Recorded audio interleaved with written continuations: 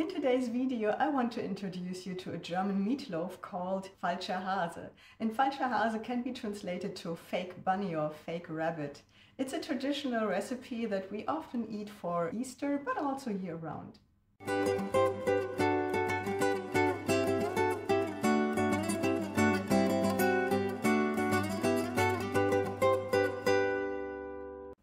Since I know that many Americans call the German Leberkäse or liver cheese a German meatloaf, that is a different recipe. It's a kind of meatloaf in some way, but it's still different. But if you are looking for that and ended up here, you can go to this video that shows you how to make a liver cheese or Leberkäse. But this is a different kind of German meatloaf, but still stick around. I will link to the other recipe at the end of this video. So for the ingredients today, I will need 600 grams of ground meat, and I'm having some mixed ground meat here, which means half of the meat is ground beef and the other half is ground pork. Since I cannot buy that here where I live, I had to buy some pork chops and grind them in my grinder, and I will just mix 300 grams of the pork with the 300 grams of ground beef that I bought in the store. But you don't have to go through that trouble. That's just me being stubborn. You can just use ground beef entirely. So then you also need some garlic, a chopped onion, parsley, 1.5 rolls from the day before, so it can be a little bit stale, that's fine. Salt and pepper, 2 raw eggs, a tablespoon of Dijon mustard, 5 boiled eggs, 14 slices of bacon, and later for the sauce you will need some starch, like cornstarch or potato starch. Then you will also need some vegetables, and you can use fresh vegetables. You would use some carrots, some root celery and some leek. I'm always preparing this kind of vegetables when I buy them, and then I freeze them, and whenever I need them, I'm just taking them out and use them like that. But you can also use them fresh, of course. Then you also need 350 milliliters of chicken broth. That is 1.25 cups. And like I said, you will find metric or US customary measurements on the blog post. So I'm already preheating the oven to 340 degrees Fahrenheit, which is about 170 degrees Celsius. And I'm not using the convection function of my oven this time, so I'm just using the upper and lower heat of the oven. Now I first have to soak the rolls in water. That will take a couple of minutes.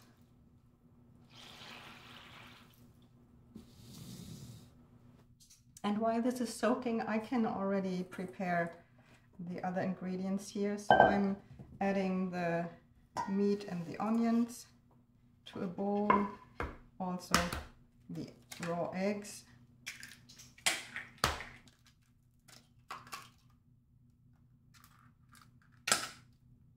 Then about a tablespoon of Dijon mustard,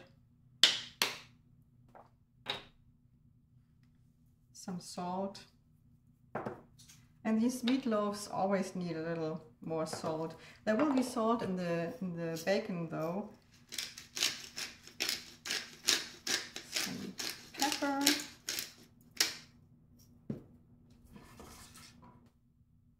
now the garlic.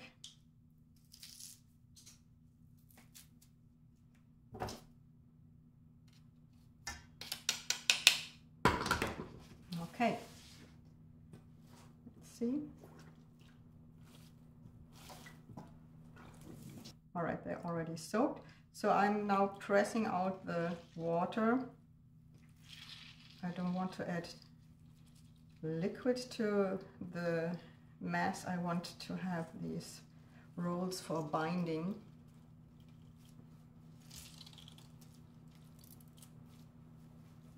Okay, number 1. Now I need to mix this, and I'm mixing this with my hands. If you don't want to do this with your hands, you can of course also use a kitchen aid or a mixer with a kneading attachment.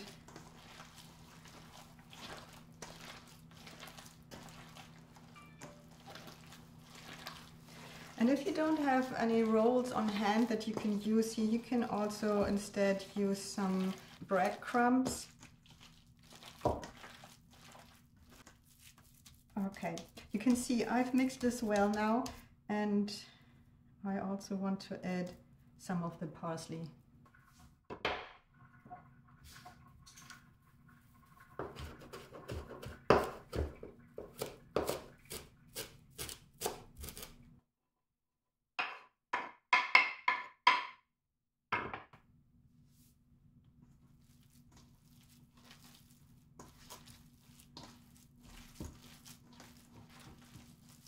Instead of parsley, you could also use some chives.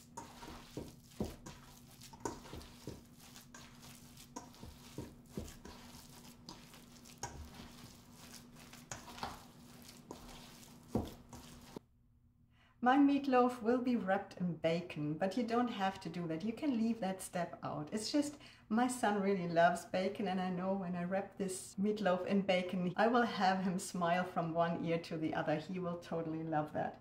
Okay, so I am taking the slices, and I want the fat side, this side, to be the overlapping part, so that we mostly have the meat part around the outer sides. And you know that this will shrink in the oven. Bacon always shrinks when it loses some of the fat. So that is why I will later make sure that these things overlap enough.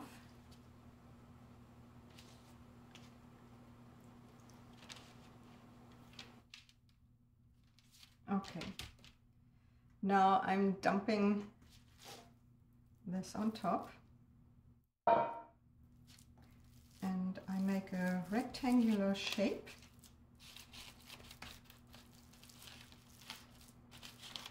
And I leave some space on all sides, as you can see here.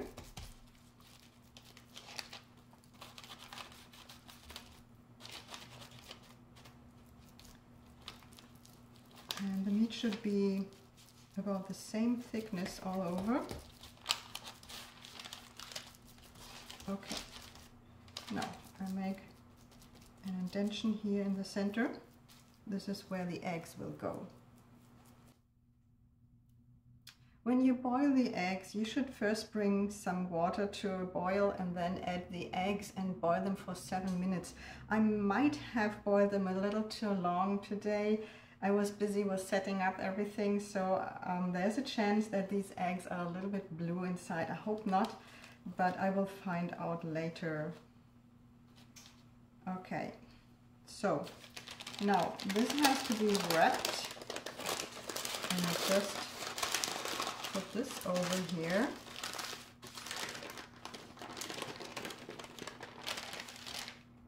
And then I put this around.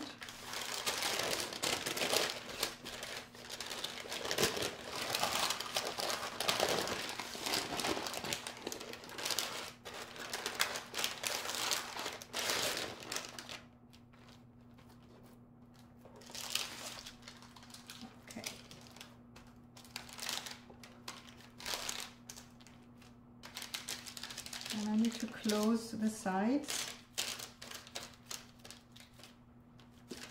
There's a little inside here.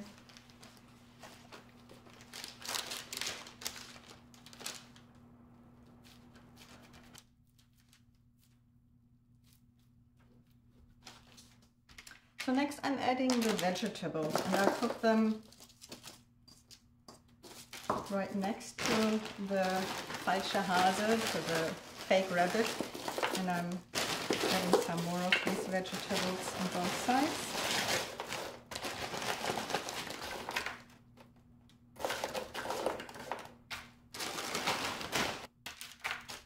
And my oven has already reached the temperature, and this will go into the oven for about 1 hour now. And after a while, I'll also add some of the broth to the vegetables.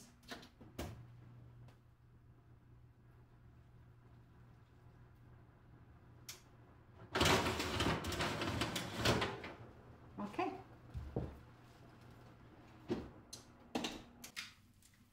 So it's been an hour and this is what it looks like now. I will now use the vegetables to prepare the sauce, and while I'm doing that I will put the meatloaf back into the oven to keep it warm. So I scrap all these veggies and put them into a pot.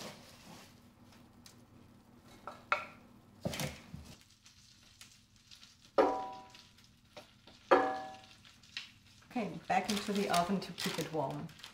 Next, I'm adding the remaining broth. And I'm also adding some more water. And I bring it back to a boil. I had this boil now for a couple of minutes. And now I want to make the sauce, and I want to take out most of the vegetables. I will leave a little bit of it for the taste. Some might want to leave the entire vegetables in it. I don't want that because it would make the sauce taste too much like a soup. I really want to preserve the taste of the meat dish that we are making here. So I'm removing most of it. And then I use my immersion blender and blend in the remaining vegetables.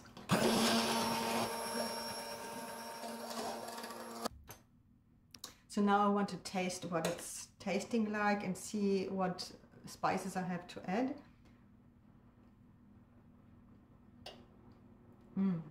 It tastes very delicious. There is enough salt in here. I want to add a little more pepper.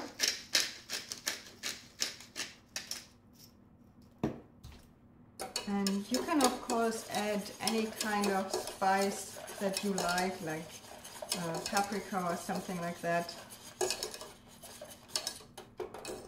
it a second try.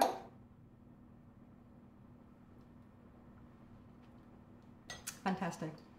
Now I want to thicken this a little bit, and for that I'm mixing some cornstarch with water.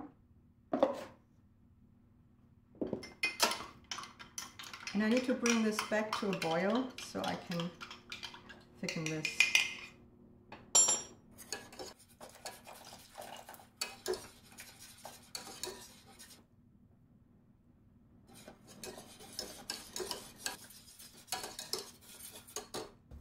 Okay, it looks good. You can see it thickening here compared to before.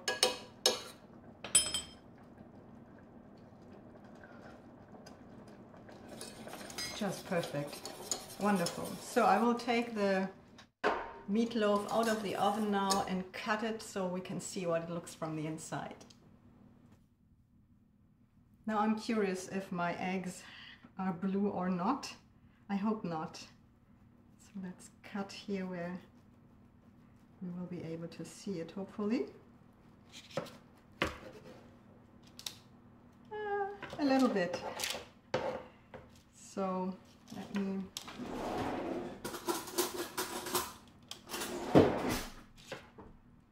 show you here. So it's a little bit gray on the outside. It doesn't matter, it's just something that doesn't look as nice as if it would be completely yellow. Let me make another slice here. Oh, okay. So I think it's not that bad. Let's taste it a little bit.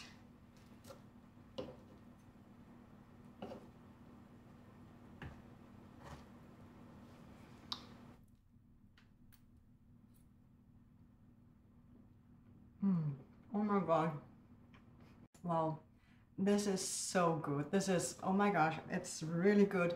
It's very juicy, very soft in the texture, has a very good taste. Just fantastic, just as I like it. Yeah, I hope you enjoyed this video. Give me a thumbs up if you did.